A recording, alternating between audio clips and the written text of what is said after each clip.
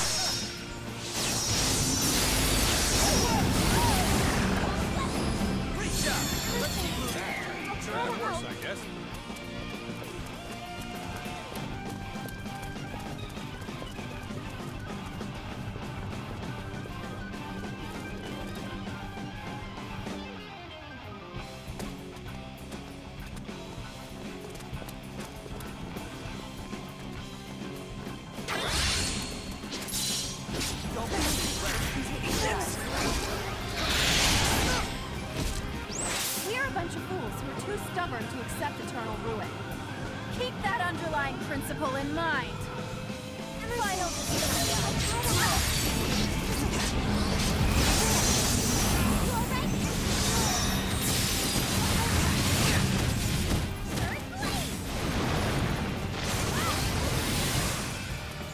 Great job!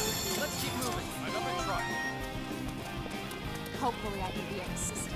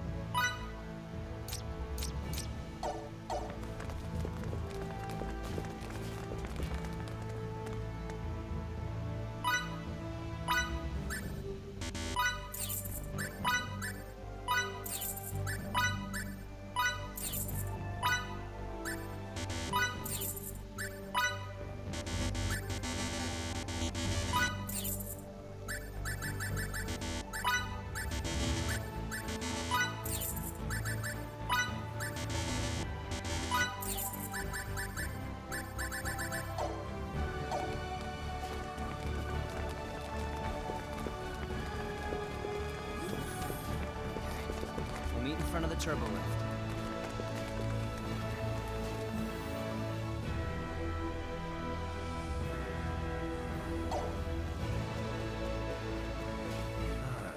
I don't know. Should I really go drinking today? Ah, whatever. Let's do it. Be careful. You can't stop an experiment in motion. What's that supposed to mean? It's something my mentor used to say. It means you should think deeply before taking any action. Well, now that you mention it, it might be a good idea to go easy on my liver. He'd often give me advice, but he'd often disappear without any warning as well. He might not be the best person to listen to. He sounds like a great man. I don't know.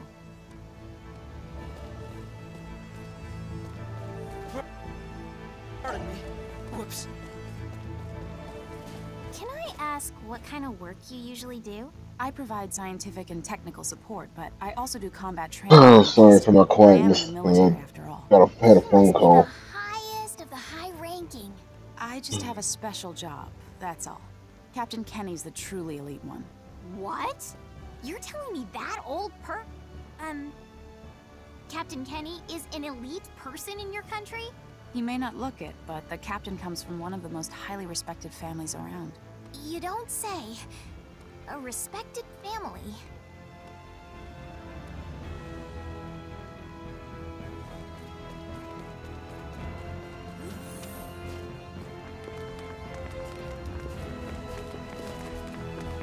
Eventually, I'm gonna have to go train somewhere. I can't, you know.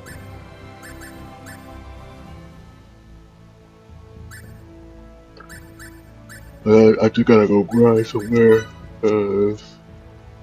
My levels and everything are just entirely too low for anything. How the hell am I getting an engine from the fridge?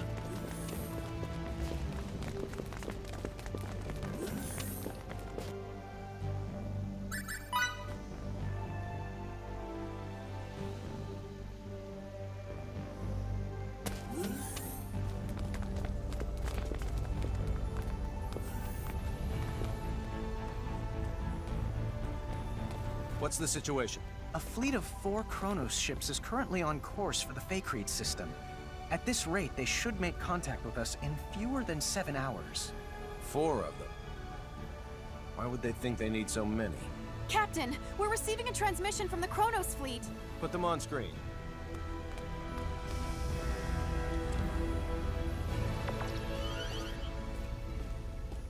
Greetings. This is President Mutal of the Central Kronos government. The president? Huh? Wait, why would their president He be can't here? be serious. It's my distinct pleasure to make your acquaintance, Mr. President. Allow me to introduce myself. My name is Emerson T. Kenny, and I'm the captain of this humble Pan-Galactic Federation vessel, the Charles de Gaulle. It's an honor to meet you, Captain Kenny. Oh, no, sir. I assure you, the honor's all mine. If you don't mind me asking, Mr. President, what is it that has brought you to this frontier? Let's get right down to business. Certain high-ranking officials in our military have terminated contact with us. Despite our numerous attempts, we still have not successfully reached them. You mean General Alma? Well then, I see you're already privy to some of the details. Let me be clear. We have no intention of renouncing the Charter and fiduciary no-fly zones. We ratified that treaty with the Pan-Galactic Federation and will continue to abide by its statutes.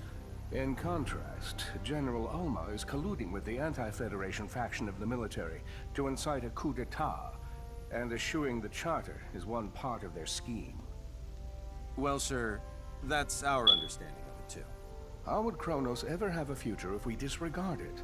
It's impossible. We can't fight a civil war while simultaneously fighting one abroad with the Federation. What they are perpetrating is lunacy. On behalf of the Central Kronos government, I officially request the Pan-Galactic Federation's military support in this conflict. Without your cooperation, we cannot hope to prevent Alma's coup d'etat. I'll relay your request to our organization's commander with utmost haste, and I'll do my best to have a response for you by the time you reach the Faithlessness system. I can't, however, make any promises. Your effort is much appreciated, Captain. Hopefully the answer we receive is an affirmative one. Mutal, over and out.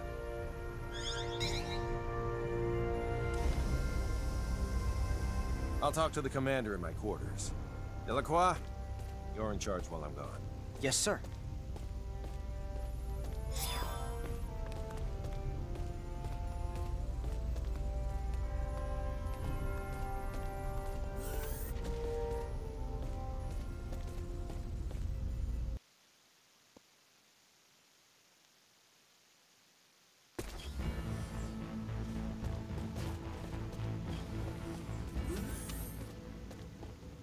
You're going to trust someone who was your enemy up until now? Kronos isn't necessarily our enemy.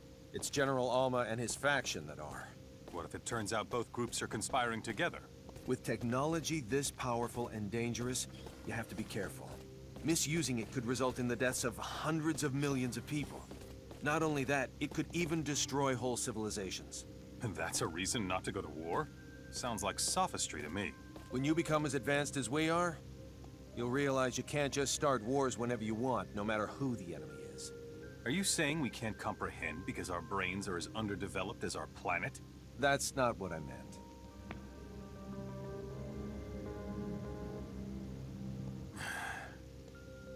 Sorry. Let's not continue this conversation. I respect your decision. Thank you.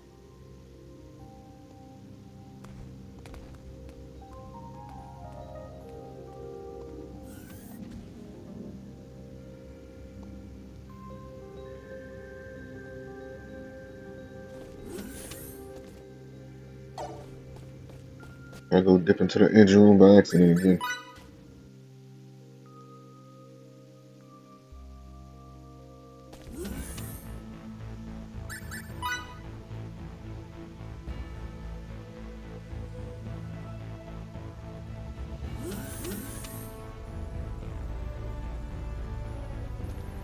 The Kronos fleet's about to enter normal space. We'll welcome them as we would any diplomat. Put him on screen.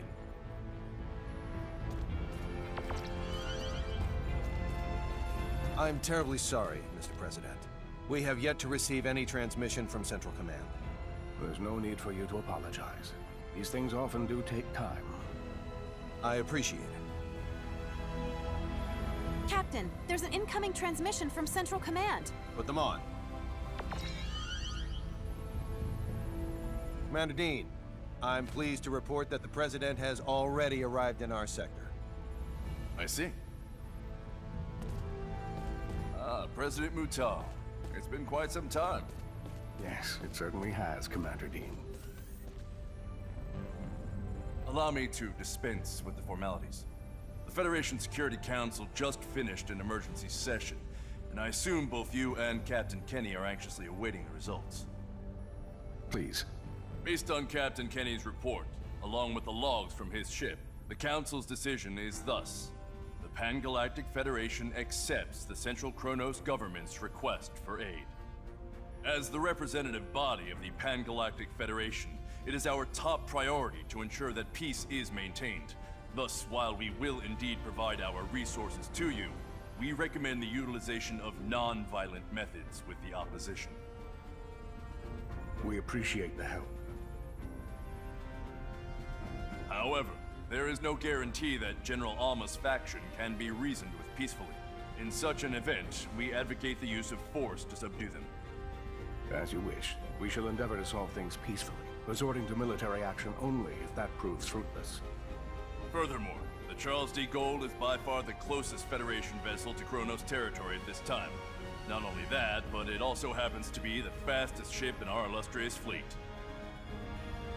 Therefore, Captain Kenny, I appoint you as the Federation's official ambassador. I'll do my utmost to serve fittingly in this new capacity. One more thing.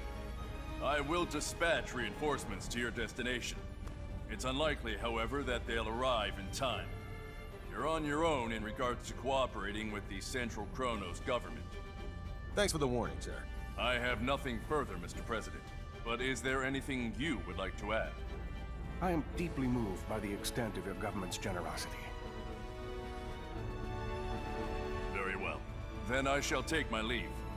Captain Kenny, do the Federation proud. I'll send the mission details to your ship later. Please make sure you review them. Understood? Understood. Dean, over and out.